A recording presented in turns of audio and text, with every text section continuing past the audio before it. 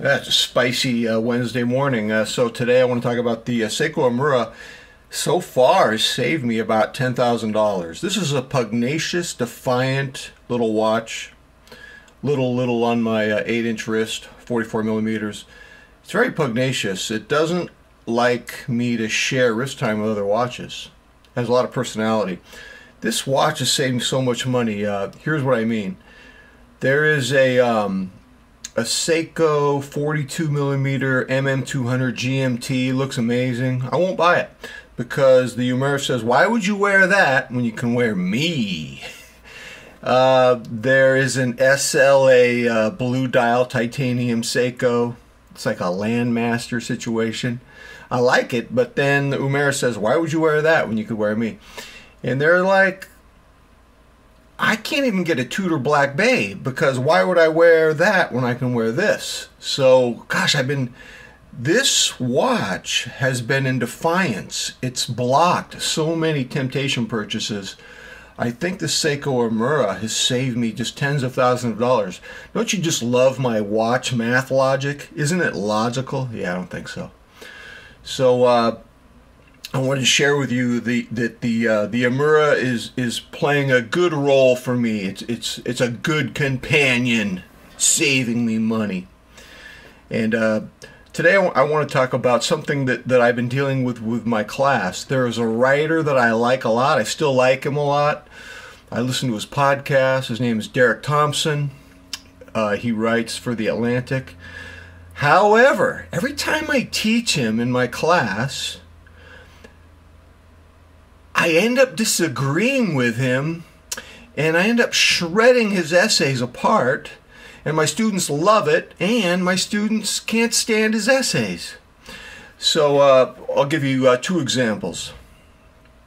It's kind of a contradiction because I'm talking about a writer and a speaker, a public intellectual that I admire. So he does a lot of essays on this idea called workism. Workism is when you have this job and it's so amazing, this job, that it just sucks you in. It takes all your time and energy, and it takes you away from your friends, your family. You worship your work. Workism. It's this idea that you're substituting meaning that you're not finding in your, quote, real life, and you're finding it at the job.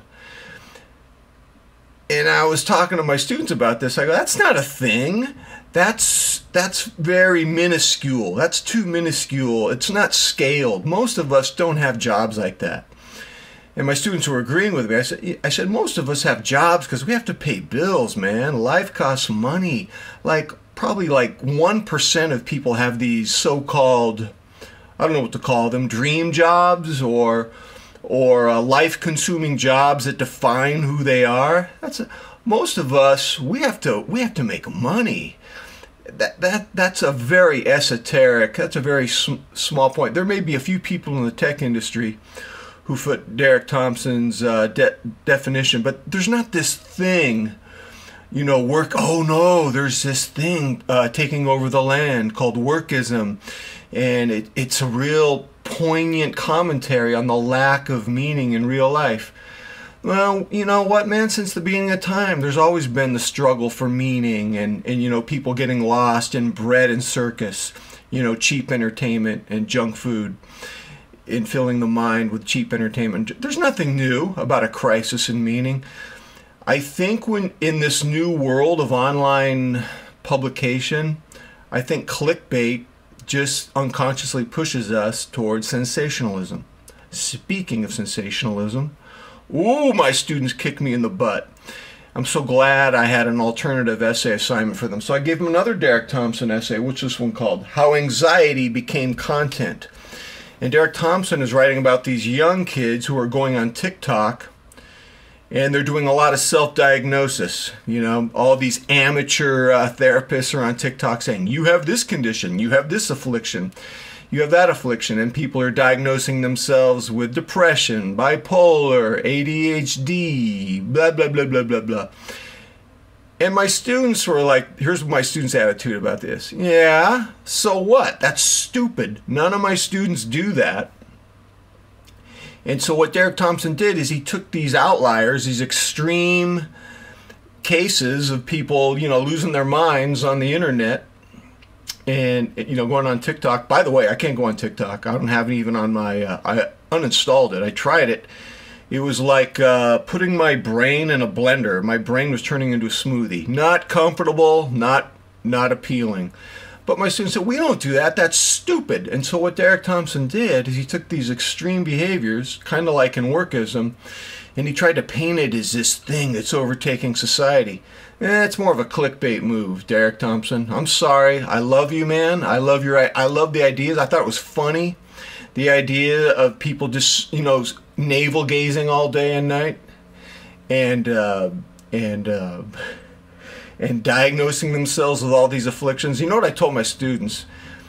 Derek Thompson is so wrong here. I mean, when you're young, you're supposed to be stupid. Being stupid is on your job description when you're young. I was young before social media, before TikTok. Of course I was stupid. Being stupid, and I kind of wanted to title my video this, being stupid is on your job description of being young. And my students agreed with me.